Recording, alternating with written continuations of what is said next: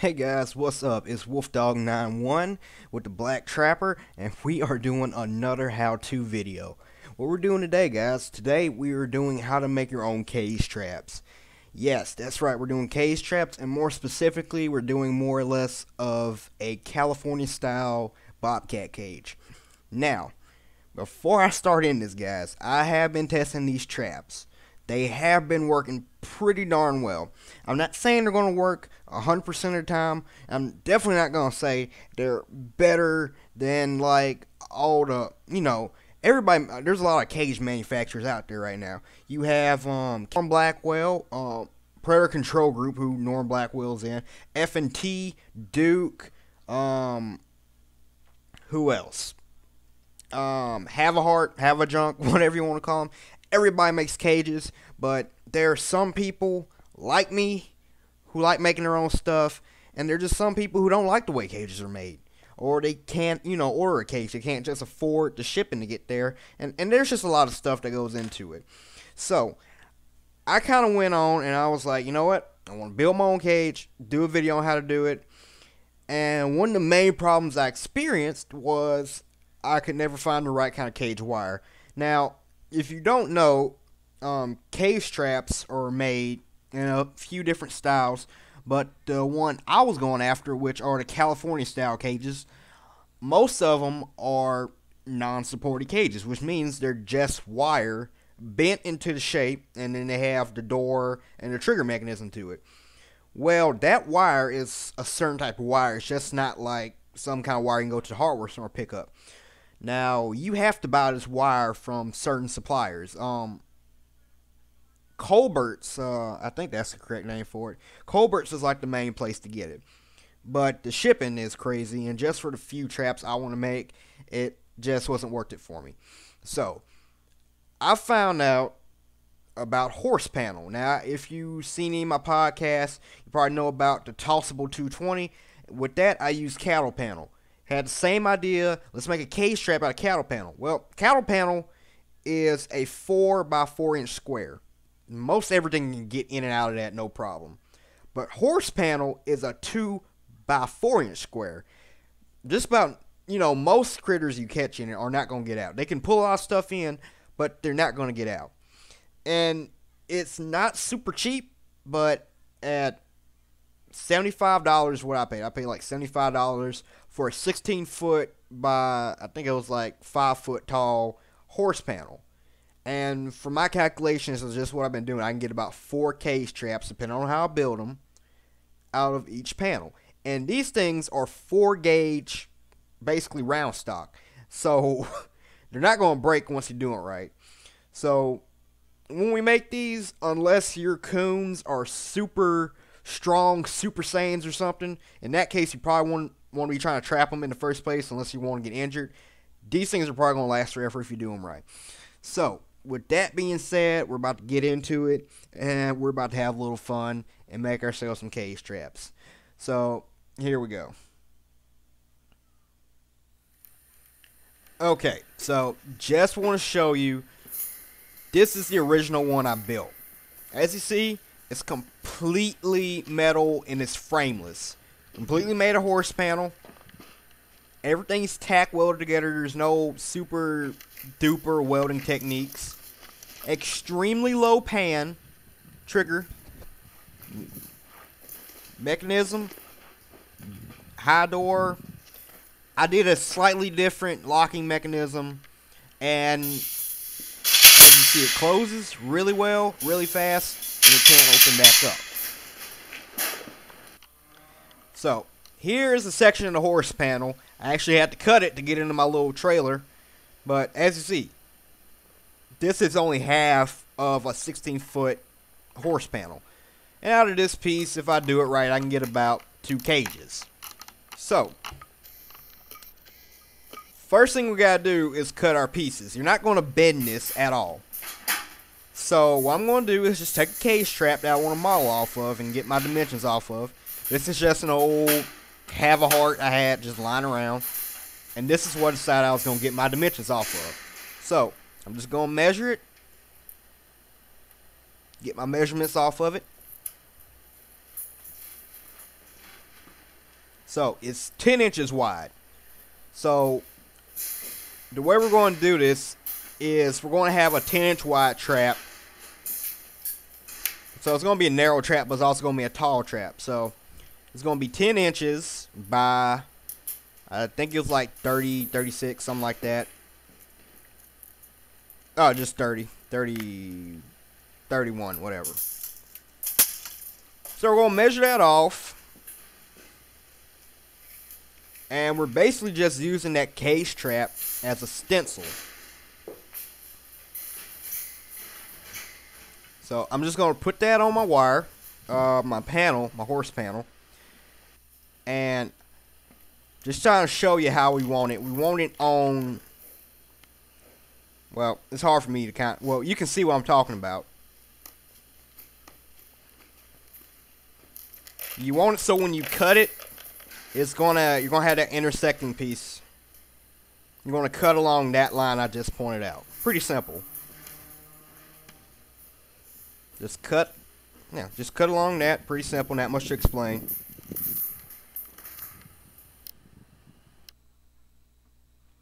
And we don't need any fancy tools. I mean, you can use whatever. I'm just using a pair of bolt cutters, and I sped this up real quick.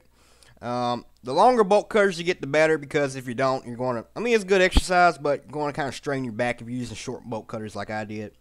But we're basically just cutting around there, and we're trying to cut that nub as close down as we can. If you could, I would grind it, but just do what you can. So as you see, we got our first, this will either be the top or the bottom.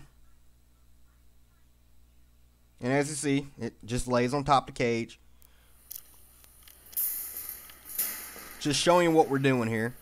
This would be the top or the bottom, as I said. As you see, it's cut out. And we're going to have to cut these little nubs down.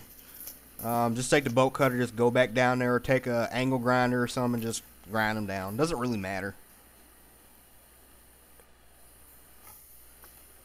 Now we're going to need two sides, and we're going to need we're going to need a top and a bottom. So all we do is just lay the panel we just cut, just lay that back on the material we're cutting, and just speed it up, and just going to cut, like a stencil. It's pretty, it's pretty self-explanatory for the most part. I probably wouldn't even need to be narrating this. Most of y'all are pretty smart to understand what we're doing here. So as you see there, it took me another minute and a half to cut that. Then we're cutting all the little nubs off. Super simple.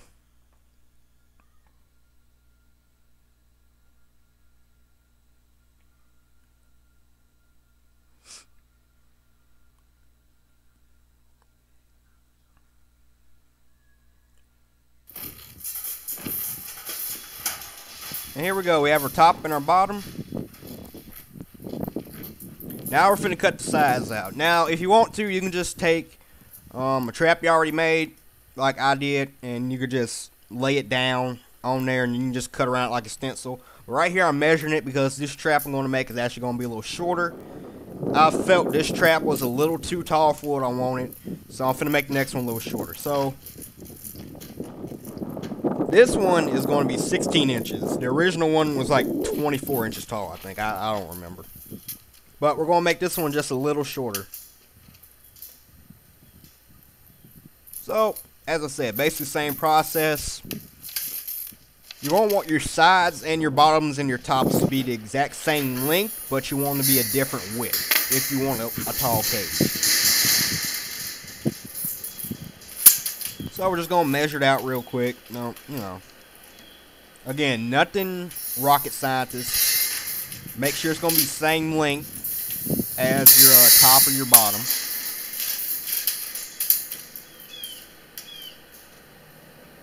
And the cool thing about these horse panels, since it's a 2x4 grid, it's always going to be even if you do it right.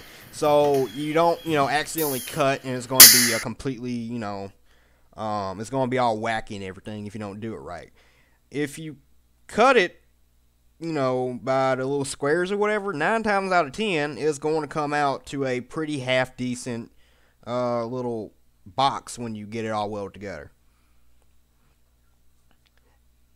And if you have a friend who's not doing anything that day, I mean, you could have a friend cutting these out and you could be welding them, and you could probably make traps a lot faster than what I'm doing. Or you could just cut all these out at once and, one day and weld them up the next day. So, you don't have to go through the whole process like I did, but you can. Doesn't really matter. And here we go. We're just cutting the other one out. Exact same panel. Just using another one as a stencil. We're just going around with a pair of bolt cutters and just cutting it. And we cut the little nubs off. If you don't cut these off, they're going to be sticking out everywhere, and you're going to be getting, cutting yourself and everything. And it's just unsightly. If you're kind of OCD like I am, it just doesn't look nice. So, as you see, just kind of show you how it's going to work. That thin piece, the narrow piece, that'll be the bottom or the top, and then the wider pieces will be the sides.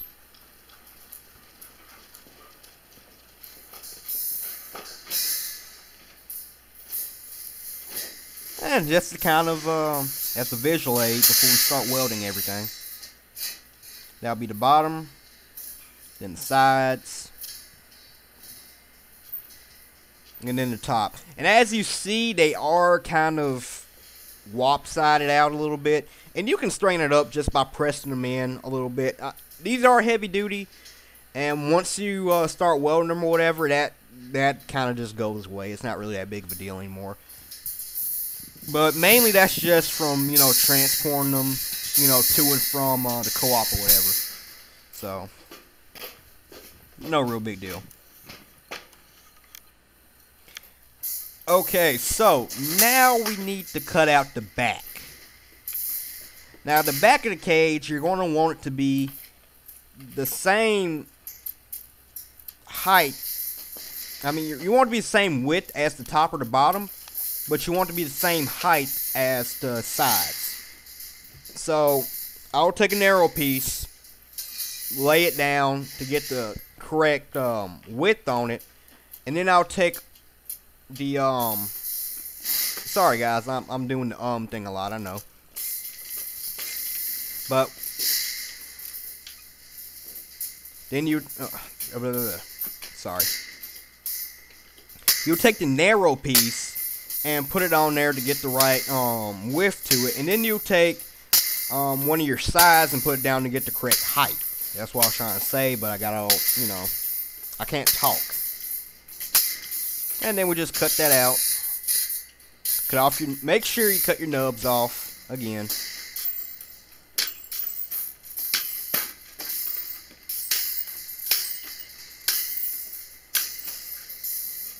And I did speed this up. I'm not moving at the speed of sound or whatever, but I sped it up by like 0.05% or something like that, just so we don't have to look at the whole thing. Okay, and here we go. Now, when we're all said and done, you should have two sides, top and a bottom, and you should have a back. And when you're done, I highly recommend you go ahead and just go pick up all these little nubs. Last thing you want to do is have one of these in your car tire, and just pick them up, clean up after yourself. Now we're going to actually make the gate. Now, if you don't know what the gate is, the gate is what the actual door slides on. And the gate's usually made of you can use you can use a C or a U channel, but I'm going to actually make my channel just with some angle iron and some flat stock, and I'm just going to cut it about 5 inches taller than my gate, my actual door is going to be, so it can't fall off. So we're just going to cut it with the angle grinder real quick.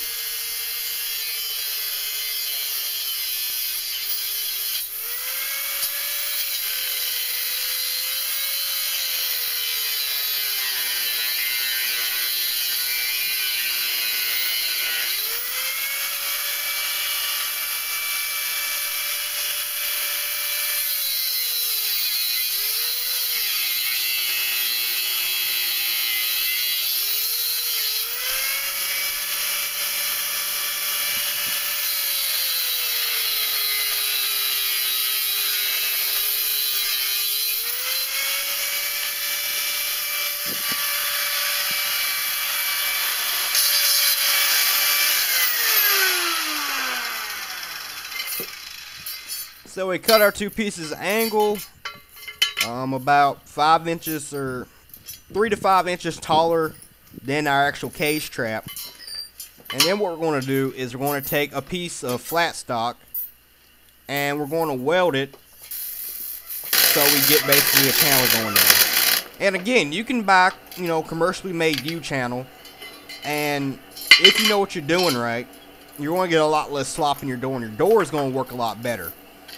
The last one I made, the first one I made, it was like 1/2 inch angle iron and a piece of 1/2 inch flat stock.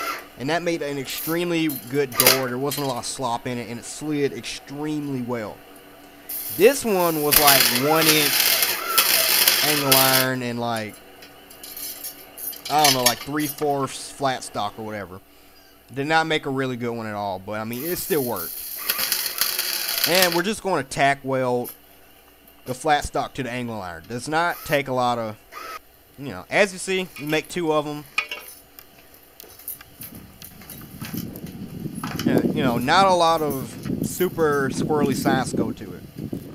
Now, I highly suggest you make you make your door and your gate to your trap. I would not make my door and my gate and then make my trap to it. That doesn't.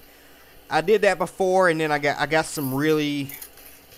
It worked, but it was kind of crooked in places, and it didn't look right. It could be a lot better. So here I'm actually making it about a 1/2 inch wider than my actual cage trap, and that's just going to allow for my door to work a little better. You don't want a super tight door, because if you get dirt or something in there or a little rust, it won't close properly unless it's powered. And powered means it has like a spring or something that shuts it down. A guillotine door traditionally is not a powered door mechanism. It's just gravity. Gravity in the weight of the door is forcing it down. So all we're doing here is we're taking a small piece of flat stock and we're welding it to the bottom to keep them spread apart equally.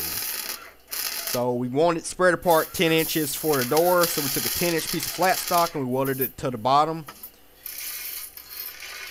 And that makes the gate stay 10 inches. And then we're going to take a piece of round stock and we're going to weld it to the top of the gate to keep it spread up there too.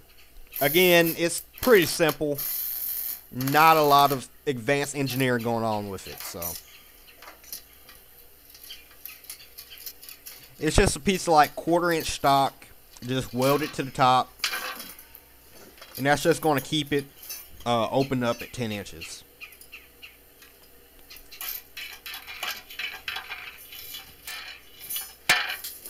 And this is just the way I'm doing it. There's a lot of more ways you can do it. Use your imagination. You could use angle iron for the complete thing. You could use, you could use like a rod system where like the door hangs off of washers and it falls down. You can use that if you want. It doesn't matter. But this is just the way I'm showing how I'm doing it. This is like the quote-unquote traditional way to do a door. And this is the gate.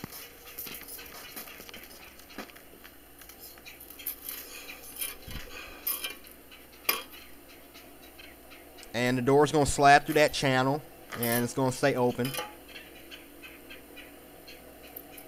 Pretty straightforward. Nothing super complicated. Now, here comes the part that a lot of people are not going to like. You have to completely weld this. You can't just, you probably could clip it with rabbit clips if you find real big ones. But if you weld it, you take your time and you do the, spot welds to it, it's going to last forever if you do it right. Now, I had to fast forward it just because literally just me tinkering around with it. I didn't have my, clamps right. It took me like 20 minutes to get the first couple welds because I just didn't have all my materials right. But all you're doing is spot welds. You're not doing you're not running, 2 feet of, straight, bead. You're just doing these spot welds where they connect here to make these corners. And it's not super complicated. If you know how to do a spot weld and you can practice just a little bit, That's all you need to do. And I'm not using gas. I'm not using arc, or, some kind of super TIG or something like that. I'm using a little flux core MIG welder I bought from what's the place? It's on the tip of my tongue, guys. It's Harbor Freight. I bought the 90 amp one with the mask. I spent less than $150, and I think got like a roll of wire with it, too. If you're really going to get into trap mods and stuff like that, I highly recommend you get one of those little welders and a mask. Once you understand how to use it, super easy.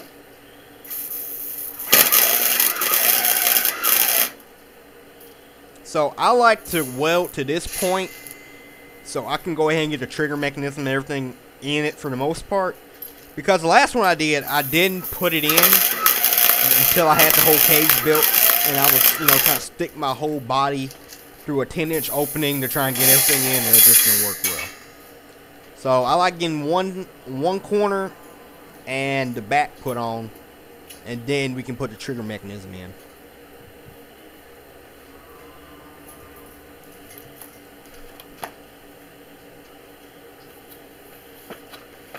And yeah, I probably should be wearing gloves, but I was just trying to get this in. Guys, the day was good. I kind of started off a little later than I should have, but I really want to get this out for y'all. And I really feel my viewers are, y'all can figure this stuff out. It's not too complicated.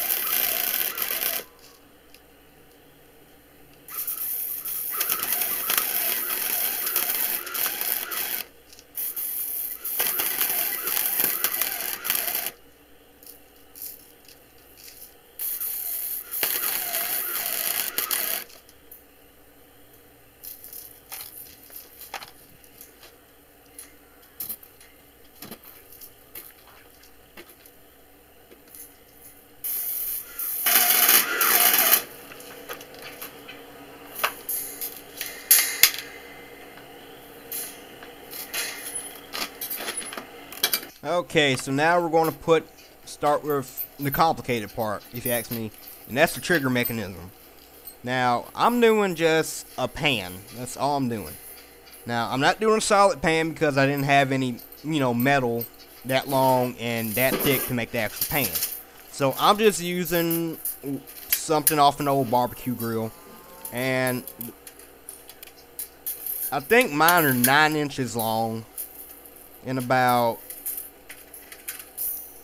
they're like 9 by 8, and they're like in the middle of the pan, in the middle of the cage. Not in the middle of the cage, but they're going to be situated fairly close to the door. And I'm going to explain that why in a little bit. But the way we're going to do this is we're going to take, I think it's like a number 40D nail and a 3/16 nut. And those two places I just showed, we're going to weld that nut there. We're going to weld a nut in each one of those places, and then we're going to slip a nail through it. And then we're going to weld the nail to the actual cage. And that's going to make the little pivot point. Now, you could use, I don't know, you could take a piece of pipe and weld it to there, and you just weld a rod straight through. You don't have to use nails. There's a lot of ways you can do it. It's just the way I'm doing it because I had limited materials.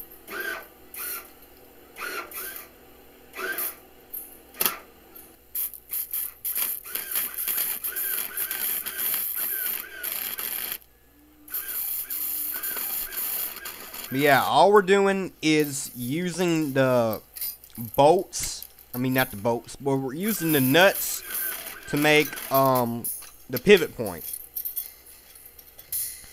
Now, the nuts are going to be facing toward the door.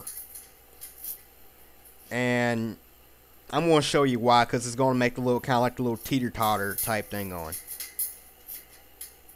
Now, these are like 40, 60D nails slipped through. And we're actually going to weld the nails. We're going to try and get them as straight as we can. And we're going to weld those to the actual horse panel.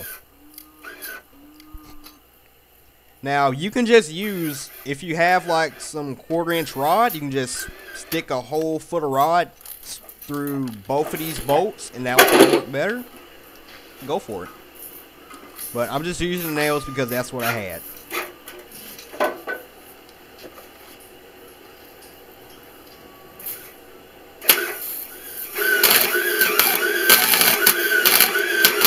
As you can hear, my stuff isn't working too well.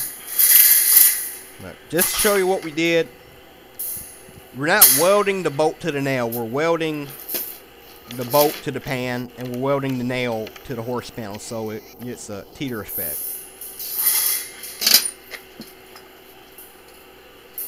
As you see, it should be nice, and it just should be able to fall.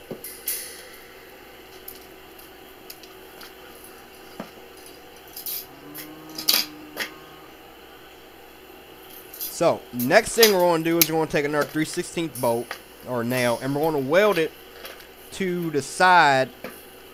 Well, you can see where I'm welding it to. We're going to weld it up here, and that's going to be the connection for the actual trigger rod. Now, looking back on it, it probably would have been a better idea to weld two, one on that side and one on the other side, and run the trigger rod arm through both of them, and you will get a more positive trigger from that. But this works too. You just have to kind of work with it a little more. And I'm probably going to be doing a separate video on improvements I've done to it once we get there. But so far, this is probably going to be one of the most in-depth videos on YouTube on how to do this, because apparently no one wants to talk about it.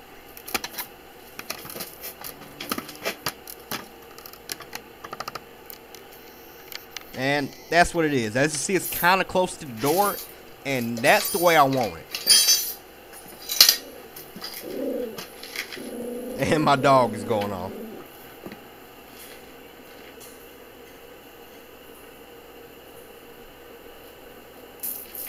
But as you see, our trigger doesn't, how it works is we just have a piece of, I think it's like 1/4 inch rod, and then it comes down to that bolt, and we welded an arm. It's about a little 1 inch long arm that sticks out at like a right angle, and that arm goes through the actual nut down there. Now we're going to take that that arm, and we're just going to take the weld, and we're just going to kind of bubble that out so it can't come back through. Now, as I said again, it would probably be better if you added a second nut on the other side of the pan. Like this one's on the right side, you can put one on the left side, and you make that arm like 10 inches long and run it through both of them. That will probably work a lot better, because with this one I had a lot of problems with it not wanting to trigger because the arm didn't want to act right. So again, just something you have to figure out. But as you see, we're not welding it to the nut. We want it to have a pivot in there. So now we weld it on the side, and we're about to weld on the top. Again, it's pretty repetitive once you understand what you're doing.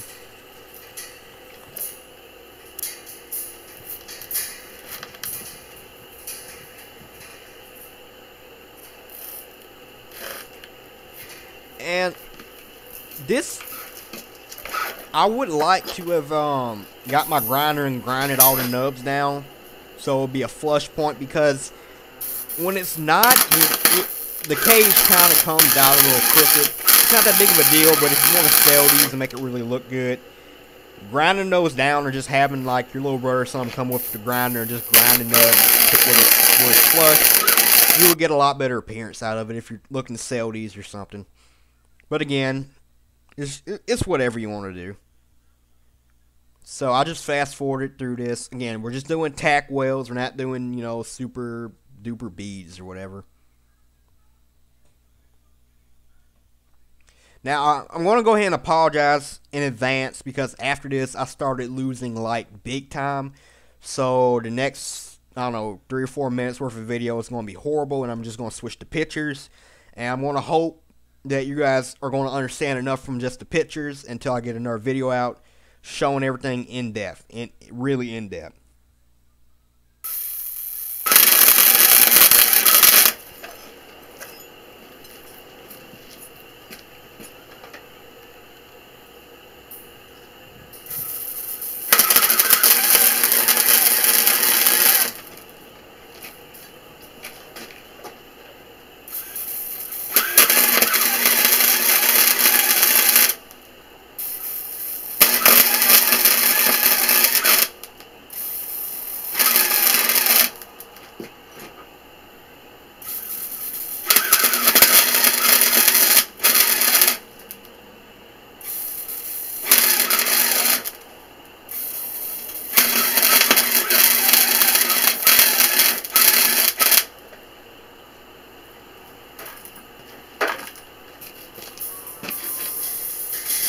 And now we got our nice sturdy cage just about built. Now we're about to weld on our actual gate. Gate's not super hard to weld on. Just push it on there, kind of get it even, and just weld from the wire to the gate. Super simple. This is kind of like the horse panel of the wire, because with wire you have to have some kind of weird connection going on, and it's just kind of a pain. So.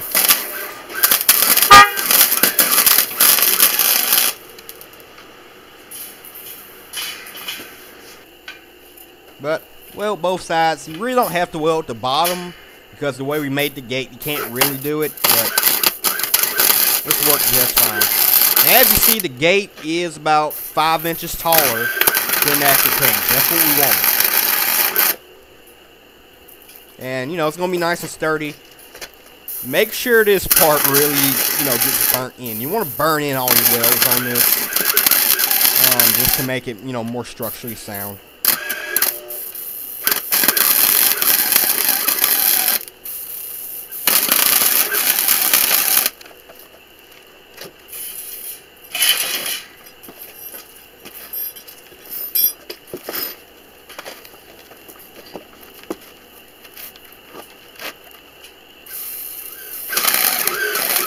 Now, while I'm doing this, let's just talk about why we're doing a guillotine door. Well, one, you get more bang for your buck if you actually use a guillotine door. If you're doing something like a ring type door, it's kind of hard to explain, but you have a lot less space that can be taken up. I guess the way you say it. Another thing is, if you're working here with dogs, I'm finna have a video at the end of this. If a dog tries to get into a guillotine door, something really interesting I noticed is when that guillotine comes down and hits them on the back, it scares them, and a lot of times they just push back out. You never catch a dog in one of these. But with like the slap type traps, oh, let me stop. Now we're making an actual door to it. Now you can make the door out of whatever you want. You can make it out, you can fabricate the door separately.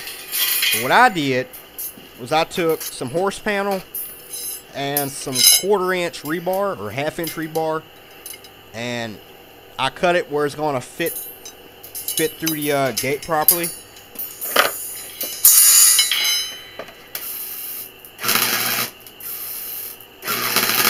And it just gives it some more weight. So that's the way I'm doing it. But you can make it out of 1/4 inch rod. You can completely, fabricate a new one if you want. It doesn't really matter.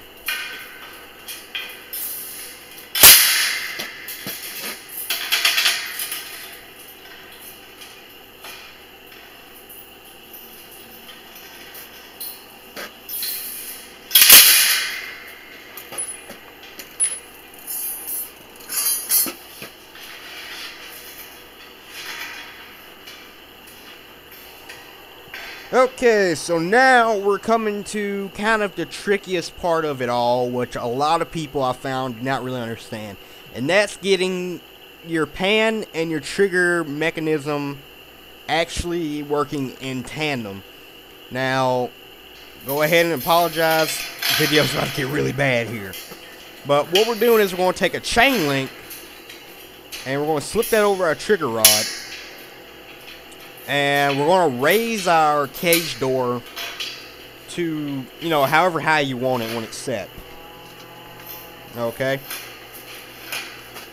And that is where you're going to weld your actual chain link. So if you want your door at at a full 10 inches high, you're going to weld your chain link, 10 inches, behind your door. As you can see, it's kind of hard to explain. And that's where your rod is going to rest. Now, your rod keeps your door from sliding down. So, what we're going to do is we're going to pull that rod up once we get it welded in place and everything. We're going to pull your rod, through that chain link until your pan is as, long, tall, or as low as you want it. Me, I want a low pan. So, the lower the pan, the more you got to work with it. So, say you want like less than half an inch before that pan drops. Well, there's going to be about a half inch worth of movement in your trigger rod. So you got to cut your trigger rod right underneath your door. So when that half inch of movement from the pan happens, that rod comes back and it lets the door fall down. If that makes sense. It's kind of hard for me to explain it. I could show it to you in a second, but it's kind of hard for me to explain it. So once we get that done, what I like to do is you can heat that little part up a little bit and you can bend it where it's straight, and that keeps it a little more stable and it doesn't let it just go off by itself. Something else I did after I did that is I welded a little bead, not a big bead at all, a very, very light bead, little bubble weld on the tip of the trigger rod, so it can't just fall straight back on a smooth rod.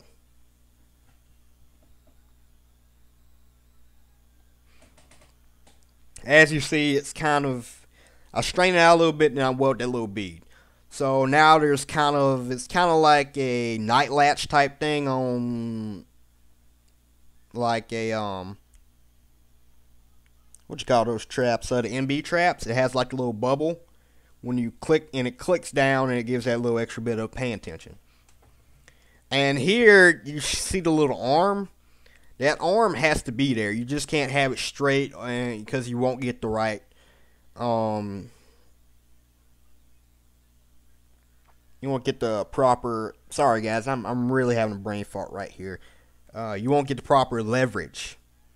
And I also added these little rings made of number 9 wire, and those are retainers, and that just keeps, once the animal gets in there and he starts bumping around, it just keeps him from getting caught, pulling it out. And this is the lock. The lock is just a piece of half-inch angle iron. I welded a nut to it, and the way it sits is you're going to slip a nail through that nut, and you weld the nail to the front of the gate, and when it sits properly, when the door closes, the edge of that sits over the door, and it won't let it come up. So here's our, cage trap, set, low pan, all that good stuff. And here's an example of what I was talking about with the dog. And you see, he couldn't get caught in, even though he was halfway through it. And here's an example of a cat, halfway through, and it shoots him straight through there. So I hope this wasn't as painful as it sounded. I hope this actually gave you guys some good information. I'm going to try and put a secondary video up soon describing how these work better. But until then, I really hope this has been food for thought for y'all. So, thanks for watching. I really hope this helped. Like, comment, subscribe.